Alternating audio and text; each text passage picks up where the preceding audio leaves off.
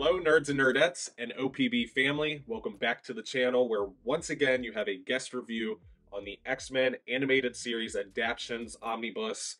Man, that's a mouthful. Before we dive into the review, I do want to thank OPB for allowing me to review this book on their behalf.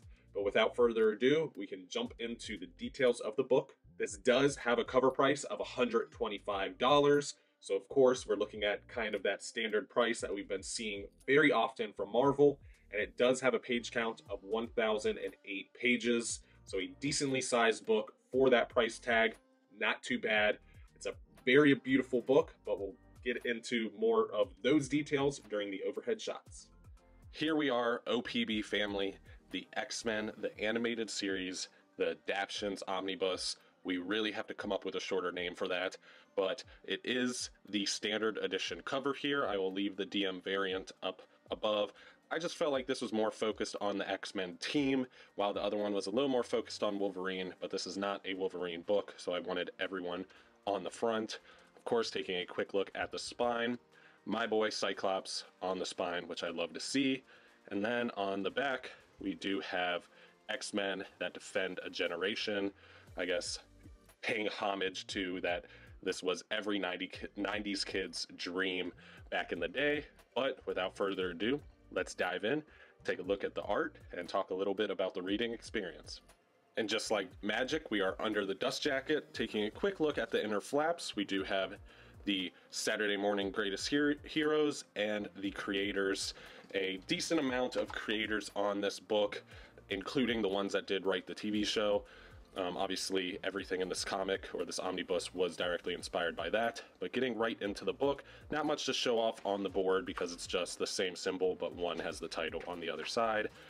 Taking a quick look at the creators, the writer is Ralph Macchio, and then you do have the creators of the show that, or the writers of the storylines in the show that everything in this omnibus was inspired by or adapted by. And then of course you do have multiple pencilers. You're not going to be looking at any groundbreaking art. A lot of them do feel a little bit like Jim Lee clones, at least in this omnibus, but that does kind of serve the purpose. But getting right into the first issue, of course, we have X-Men Adventures, the first issue of the omnibus, and then we dive right in. So obviously this is the adaptions or the comic book adaptation of the cartoon, so you are going to be getting quite literally the same storylines, the same arcs, the same, really every single aspect that is kind of explored in the TV show, but in a comic book format. So if a comic book format is your more preferred format, this is definitely a great way to go to experience that somewhat dated cartoon now. But if you have watched the TV show, I still do not think you should pass on this omnibus. I am a huge fan of the TV show, watched it multiple times, including somewhat recently in my older years or my young adult years, and I still very much enjoyed this omnibus. I think it was so much fun. It definitely feels almost exactly like the comic book, brings back so much nostalgia, and really in the collector's kind of world that we are in, collecting omnibuses, really nostalgia is what somewhat makes the world go round. A lot of us collecting books that we've already read or books that we've previously collected, but in a more beautiful premiere format, which is the omnibus, and that's exactly what this is. This is nostalgia in an omnibus format, and I am here for it. I enjoyed every aspect. The writing is identical to the TV show. Other than certain aspects, I will admit, do feel a little bit more mature.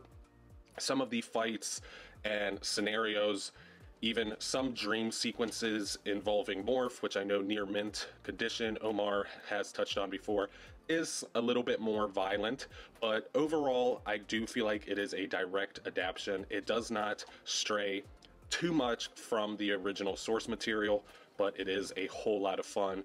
Pertaining to the art, you are going to have really two major artists that are going to be popping up. Both feel very similar to one another, both having a very similar style to Jim Lee, somewhat a Jim Lee clone, which most pencilers back in the 90s kind of were anyway, but that definitely is par for the course here, due to the show obviously being inspired by the Chris Claremont and Jim Lee run on X-Men, and then obviously the comic book that we are looking at today being then inspired and adapted by or from the show that was adapted by Jim Lee and Chris Claremont. That sounded way more confusing than it should have. Pretty much, you're getting Jim Lee clone art. It's great. It's not as good as Jim Lee, no, but it's still perfectly fitting for the story at hand. It is an absolute blast. If you're a fan of the show, this is an omnibus you should definitely get. I don't think, unless you are watching the show simultaneously with the omnibus, I don't think anything about the show, anything really that's explored through these pages, are going to ruin your reading experience. All in all, it is a somewhat encapsulation of multiple X-Men stories, such as kind of the Age of Apocalypse style of story, or the Apocalypse storyline, the Dark Phoenix storyline. You have a lot of Wolverine and Sabretooth goodness taking place, and this is coming from someone that has admittedly thought about passing on this omnibus until now. After reading it, I cannot believe that I even had those thoughts at one point, because of how much fun I had actually reading this entire book and actually really enjoying myself thoroughly. I don't think it is anything highbrow. It's not something thought-provoking, and it's not a standard X-Men story that you're going to come out maybe with a different thought process or view on things, but it is still a whole lot of fun. It is an X-Men book, and it does focus on multiple members of the team.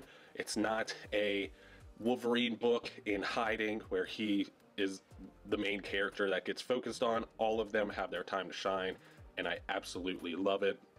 Obviously, it being an omnibus, we do have some extras, such as covers and the likes, and as well as pencils, but I don't want to give away too much of that for my friends that do like extras. But that does wrap up the overhead portion of the video, so we'll wrap back to the table. And welcome back. So this is a very, very new reader friendly book.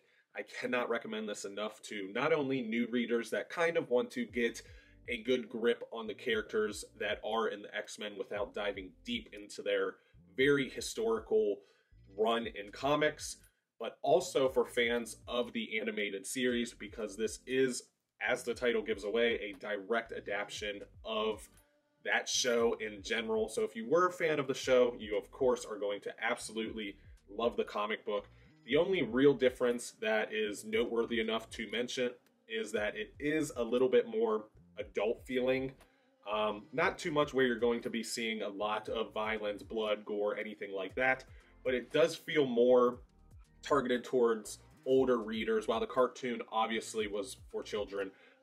But all those storylines are pretty much included in comic book format, and obviously the show is somewhat a direct representation of the Chris Claremont and Jim Lee run, so you do have a lot of stories that are resembled from that run included in the show, and therefore included in the omnibus.